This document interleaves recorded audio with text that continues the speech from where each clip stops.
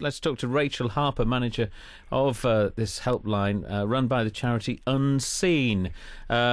She says victims are often in plain sight and people need to be aware of the signs. I mean, just what sort of signs are we looking at in 2016, Rachel? Sure. Well, I think anytime you see someone who is rather isolated, who you think might be performing services or labor under a sense of coercion or threat, of course, signs of physical abuse are a common sign. If you see someone that's living in a condition where they're working and perhaps those living conditions are quite inadequate, that would be also a sign of modern-day slavery in the UK.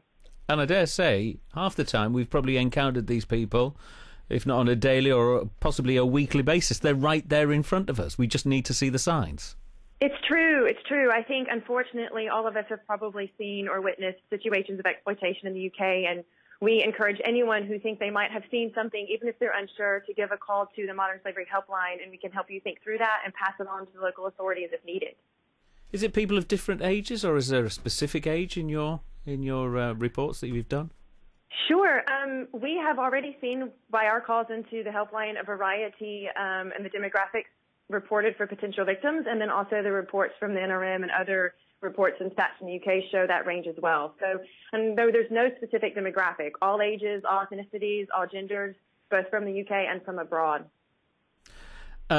This helpline that's been set up, how do people access it? Sure. It's a free phone line. Anyone can call. It's 24/7, 365 days a year.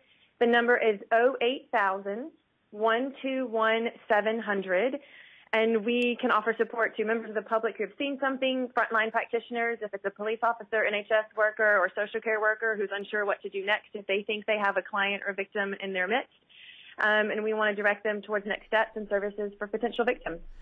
I mean, I think I'm sounding shocked as I've been doing the interviews with the various people here, but it's something that you read about in the history books, this. You don't expect it to be happening in 2016 in the UK. Whether that's a bit of a blinkered view or not, I don't know. No, you don't. And in fact, in 2014, the Home Office estimated that between 10 and 13,000 victims were currently within the UK, which is a shocking number.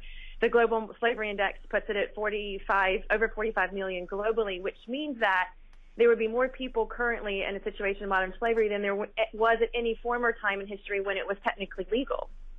Blimey. What's that number again? To call the Modern Slavery Helpline. Yes, please. It's 08000 121 700. Thanks for talking to us. That's Rachel Harper. The new slavery helpline is run by the charity Unseen. Now, they work directly with survivors of modern slavery and also trafficking. There's that number.